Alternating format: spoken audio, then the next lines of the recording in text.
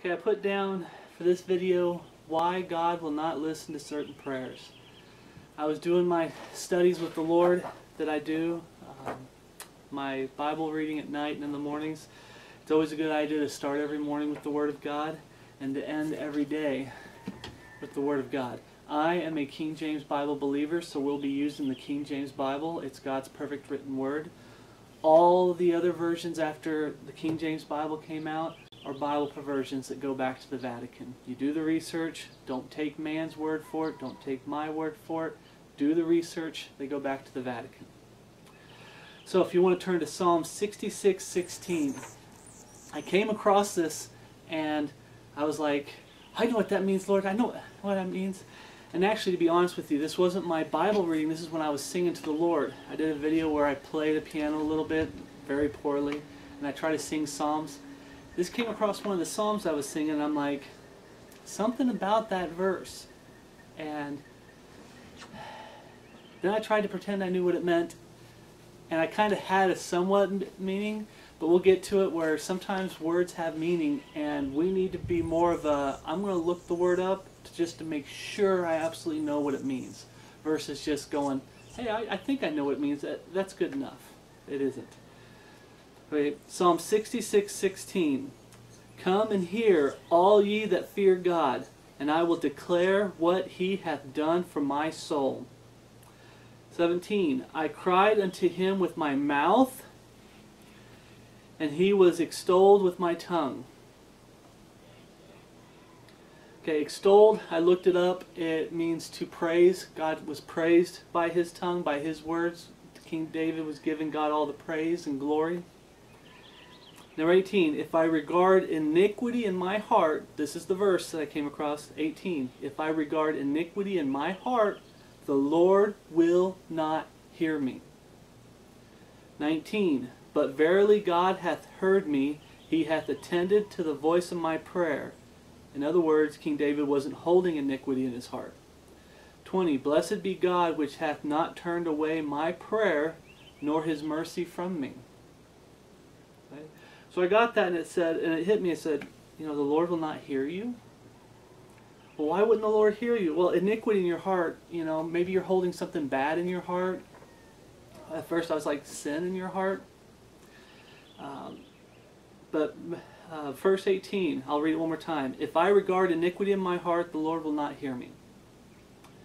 So I decided, you know what, let's go into Webster's 1828 dictionary and let's look up iniquity. And there was 4 definitions, and I realized 3 and 4 would apply, okay, to what we're going to be talking about. Definition number 3, a particular deviation from rectitude. Remember that word rectitude. Deviation means to turn from it. You're going the opposite direction. A sin or crime, wickedness, any act of injustice, your iniquities have separated between you and your God, Isaiah 59:2. Okay. The iniquity that you hide in your heart separates you from God. You're hiding sin in your heart, wickedness, the act of injustice, and we'll get to that point of when we're talking about prayer. So many people are trying to take prayer out of salvation. And one of the things is how can God hear the prayers of a lost person? We'll get to that. Okay? And right there when it says rectitude, deviation from rectitude, iniquity in your heart, a sin or a crime, that's what a lot of the professing Christians that take repentance out and they take prayer out, they want to keep iniquity in their heart. They love their sin and they want to keep their sin. There's no changed life, and that's why. Definition number 4, original want of holiness or depravity. Okay? You're evil, you're wicked, you're on your way to hell, but you want holiness. You don't want this life. You know something's wrong, so what do? You lay your iniquity at the foot of the cross. And you say, God, I'm no good. I'm a dirty, rotten, filthy, low-down, no-good sinner. Lord, I am so, so sorry for sinning against you. Lord, save me. Have mercy on me. Where is it? Definition 4. Remember it said that the want of holiness, okay, or depravity. I'm not going to do that. Repentance, I'm not going to do that. Oh, repentance, it's works-based. It's works-based salvation. I'm not going to do that. Lost world, I don't want to even believe in Jesus Christ. I want nothing to do with the true salvation. Nothing. I love my life the way it is. They're hiding iniquity in their heart. Then you have false Christians and false preachers and teachers that come along and they're saying that repentance isn't part of salvation. You don't have to lay your iniquity at the feet of the cross. Now, oh, sorry, don't. The phone's going off and I didn't turn it on silent mode. No bark. Now I almost lost my train of thought. But when I'm saying you lay your iniquities at the feet of the cross, it's saying that you're not being perfect. I'm not teaching sinless perfection. I'm saying you take it where you're hiding it in your heart. It says over here, if I regard iniquity in my heart, if I keep it in my heart, I ain't giving it up. You're supposed to take that iniquity and put it at the feet of the cross. I'm a sinner. You're throwing it at the feet of the cross. I'm a sinner, Lord. On my way to hell, and I deserve to go to hell. Okay? Right now we're applying this to salvation. Now, someone who's getting saved, they're taking that iniquity out of their heart and they're throwing it at the feet of the cross.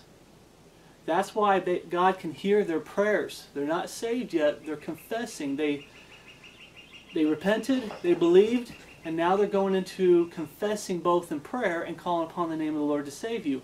Well, if they're lost, how can God hear them? Right here. They threw their iniquity at the foot of the cross. It's no longer in here. God hears somebody that's broken and it's in a contrite state. Their heart, regarding iniquity in their heart is in a right place with the Lord. God looks at the heart when they're praying to Him and saying, this guy's ready for salvation. I'm saving him. Oh, you got that person over here. He doesn't want to repent. He doesn't even want to confess both his repentance and prayer or belief in the finished work of Jesus Christ on the cross. He doesn't even want to call on my name to save him. He doesn't even want to ask me to save him. His heart isn't right. He still has iniquity in his heart. I'm ignoring him. He's not ready. I'm not saving him. Okay? And that's what this is easy believism, is keeping that iniquity in your heart. Now remember we talked about the definition, a particular deviation from rectitude. I read that and I'm like, I can be lazy and say I understand what rectitude is, or we can look it up. So I looked it up. In morality, righteousness of principle or practice. They're deviating from this. Uprightness of mind, exact conformity to truth. Get a hold of that one. How often do we have what I believe, and I've done it before, where we deviate from truth? We give into our flesh, we give into our sin, we give into the cares of this world. We're trying to fit in groups we're not supposed to fit into. But more than anything, these false Christians and these wolves in sheep's clothing, they deviate from rectitude, exact conformity to truth. They will not conform to absolute truth. They'll bring in other sources to overthrow the Bible. They'll use terms that aren't found in the Bible to overthrow the Bible. Right? Or to the rules prescribed for moral conduct, either by divine or human laws. Okay? One of my studies I did, I talked about how the laws of men, as long as they're a terror to evil, we're to obey them. When they become a terror to good, we obey the Word. Now you obey the Word, period. It trumps everything, but if it's a terror to evil, it's not going to go against God's perfect written Word. If it's a terror to good, that's because it's going against God's Word. Okay? But that's rectitude. Okay, they're deviating it. Iniquity is when you deviate from rectitude. Okay, it's a sin, or a crime, wickedness. So we see that in our iniquity that keeps God from hearing your prayers. When you hide it in your heart, God's not going to hear your prayers. Okay?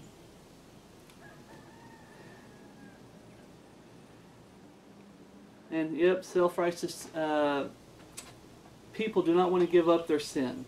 That is why they have done away with repentance. And we talked about that. Sorrow for sinning against God. No, you're not supposed to have that. Okay. And I'll keep saying it till over and over. You're to take the iniquity that's in your heart and you're to place it at the foot of the cross. Lord, I'm no good. I'm a sinner on my way to hell. That's repentance, is not regarding iniquity in your heart, having sorrow in your heart for sinning against God. If you don't believe you sinned against God, then you're not saved, but you're not really believing in Jesus Christ. It's up here, but it's not down here. And it'll never make it down here as long as you keep taking repentance out of salvation. Repentance happens here. Okay? Belief happens here. Faith happens here. That's why the Bible says you're supposed to believe in the finished work of Jesus on the cross. Finished work of Jesus on the cross, and then it says you have to have faith in it. Okay, faith is here, belief is up here. Okay? Repentance is here. So your repentance takes faith, because this is where faith happens in your heart. It takes repentance to it takes faith to repent. It takes faith to believe in the finished work of Jesus Christ on the cross. Okay? You're to believe it, and then you're to have faith in it. Okay, notice in verse 17 of Psalms. Oh, and then also, I was shapen in the iniquity, Psalms 51:5, talking about how we're born into sin. We're all born with iniquity in our heart. Okay? We have a flesh that's sinful in nature. But in verse 17 of Psalm 66, David cried unto him with my mouth, and he was extolled with my tongue. Okay. He used his mouth. And people say, well, prayer's not part of salvation. You gotta pray. Prayer is part of salvation. God, I'm throwing my iniquity at your feet. Lord, only you can save me. Only Jesus Christ can save me. Only the blood of Jesus Christ. Okay? The payment, the debt that I owed, he paid. Okay? You're to extol with my tongue. And I did put the actual definition down here, Webster's 1828. Extolled. I can't even pronounce that. Participle present tense. Okay, means you're doing it right now. When you say I extol, he's doing. When David wrote this, he was extolling Jesus Christ, God. Participle present tense, exalted in commendation, praised, magnified. Jesus Christ died for me. I didn't earn salvation. God is the one that saved me. I didn't earn salvation with my faith. Okay? It is not saved by faith through God's grace. Okay? I didn't earn heaven by my faith. God's the one that saved me. And I also like to point out there, a lot of people will fight me on this. The He is God, but to be more correct, Jesus. Because He is a person, and Jesus is the only person of the Godhead. He is a pronoun of the third person. Okay. But David prayed and he talked with the Lord. He said, I'm putting my iniquities at your feet, Lord. Talking about God. And I'm not talking about that's exactly how salvation is today as far as David believing in the cross. No. He laid his iniquities at God's feet. Okay. That way God would hear his prayers. And God would have what was it, verse 19? His mercy from me. He won't take his mercy from him. So God would have mercy on him. Kind of like someone who repents and says, God, have mercy on me, a sinner. Be merciful to me, a sinner. Why do people take out repentance and prayer when it comes to salvation? They do not want you to get saved. Reason number one. Bottom line, they do not want you to get saved. All these hirelings, these wolves in sheep's clothing, these servants of Satan, children of the devil, that are setting up there doing videos, that are sitting in these Babel buildings, and they're sitting there and they preach easy believism, and now they're even taking prayer out of it, They took repentance out a while back. Now they're taking prayer out, and it's just, you believe. You believe in your head, not your heart. Your head is where you believe, and you're automatically saved. Okay? They don't want you to get saved. Their father, the devil, doesn't want you to get saved. Another reason is they want to be men pleasers. Remember, iniquity in your heart. You have professing Christians that aren't saved because they held iniquity in their heart, and when they confessed both in prayer or called upon the name of the Lord, God didn't hear them because they had iniquity in their heart. They kept their sin in their heart, their attitude towards sin. King David was not a perfect man. He had a perfect heart before the Lord, but he wasn't a perfect man. This isn't about perfection. This isn't about cleaning up your life and then getting saved. It's about taking your sin and putting it at the feet of the cross and saying, God, be merciful to me, a sinner. I'm not going to keep my sin and justify sin. And that's what it comes down to. I always and always and always will preach this. The sign of a false convert is someone who justifies sin. When you put that iniquity that was in your heart at the foot of the cross, your attitude towards sin changed. I'm not going to justify sin anymore. I'm going to start fighting it through the written word of God with the Holy Spirit in my heart. In other words, the changed life comes after salvation. But I don't want the sin in my life. Okay? I'm not justifying it. I'm confessing it, saying, God, I'm a worthless sinner, and throwing that iniquity at the foot of the cross. You're not keeping it in your heart. Okay? But they're man-pleasers. People love their sin. They love their flesh. The biggest thing now is telling people, what do you think? What do you feel? What's your opinion? And they're playing off people's flesh. I've had brothers and sisters in Christ talk to me, well, my heart tells me this, and my heart tells me that. And it's like, I've told them, bottom line, if your feelings and opinions don't line up with this book, they don't mean anything to God. Okay? Other than you're in sin. Other than you're ignoring truth. Okay? The Holy Spirit in you is going to say, hey, something's not quite right with this guy. Something's not quite right with this teaching. I can't put my finger on it, but something's not right. And you do the study later, and the Holy Spirit shows you truth. There's that. But I have a lot of people saying, well, I feel that this guy's website and videos, they're just great. I mean, and they have all kinds of justifications for saying it's great. And then you go and look at that website and you're like, this guy's lost. This guy's false. But what it is these people that don't want you to get saved, they're man pleasers. They're giving the people what they want, so they in turn can get what they want. Money, power, control. Okay? That's why. You give the people what they want, you can control them.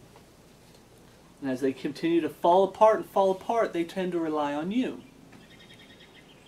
They want to keep their iniquities. I already talked about that. They want to keep their sin. They don't want to give up their sin. They want to say, I'm a Christian. I believe in my head. I'm a Christian. But I ain't giving up my sin. I'm going to try to justify sin all the time. Okay? Do not be deceived. Repent and believe in Jesus Christ. The finished work of Jesus Christ on the cross.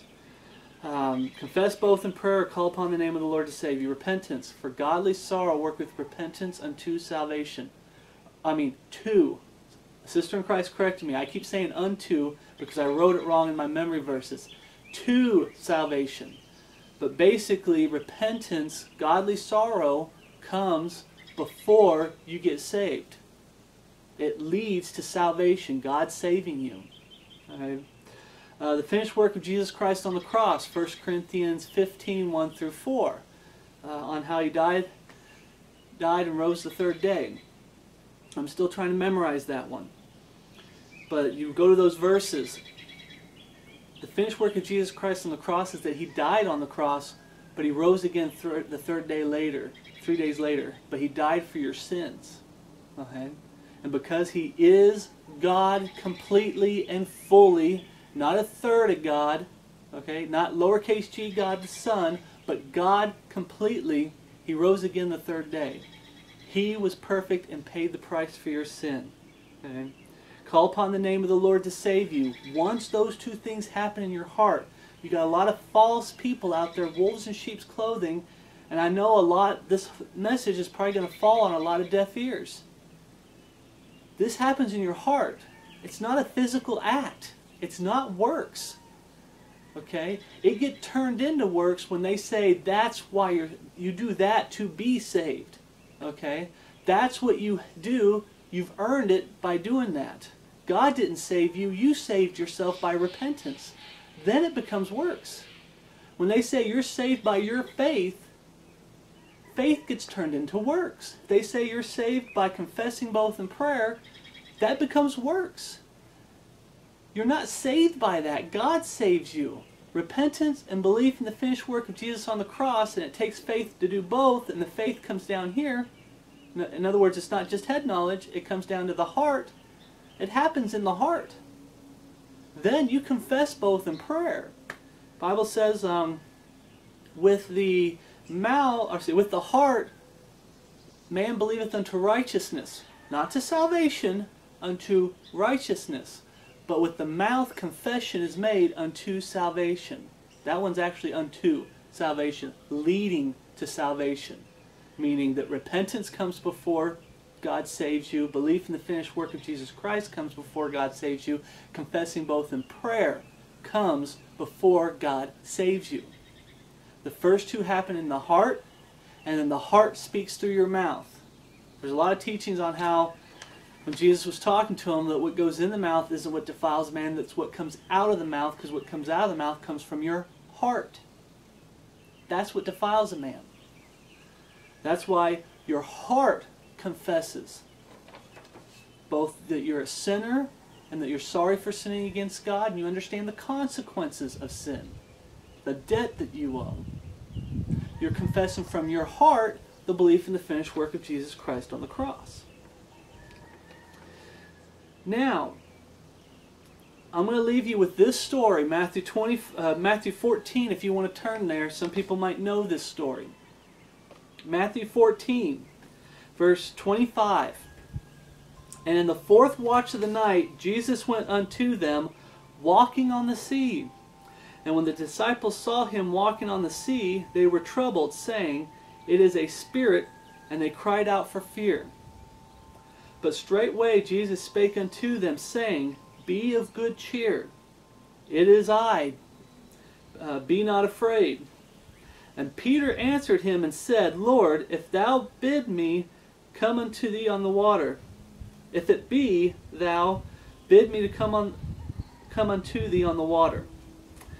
But when he saw the wind, I skipped one, I'm sorry, 29.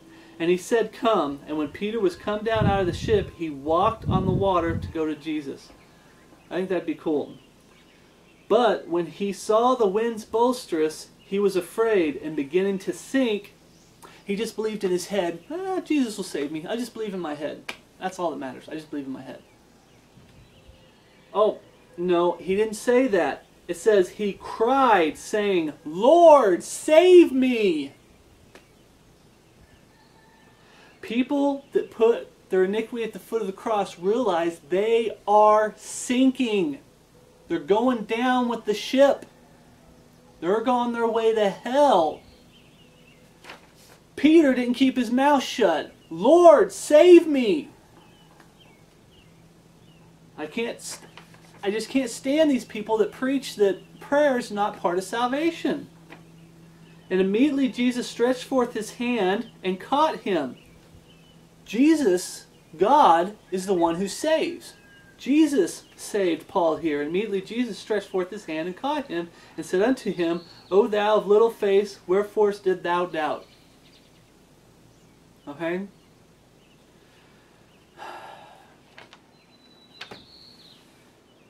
And I'm dressing this. If you're lost, you need to go to the salvation message. I'll link it. I had a brother in Christ who did a great video exposing somebody teaching a false gospel. And I'll link that as well. But one part that I skipped in this teaching that I want to throw at you real quick. Remember that story of Peter. Remember it. Okay? But people who are saved, starting to sprinkle, People who are saved can have that same problem with iniquity in their heart. I've had brothers in Christ that they're like, everything's just falling apart, things aren't working, I've read my Bible, I've prayed to the Lord, I've gone out and handed out gospel tracts. Bottom line, even as a saved sinner, if you hold iniquity in your heart, if you hold that sin in, when you commit sin and you try to justify it at first, and it takes you a while to repent it, that time period, God's not hearing you. He's not listening to you. You have sin in your heart, you're keeping it in your heart, and God's like, the Holy Spirit's telling you, you need to repent. You need to repent.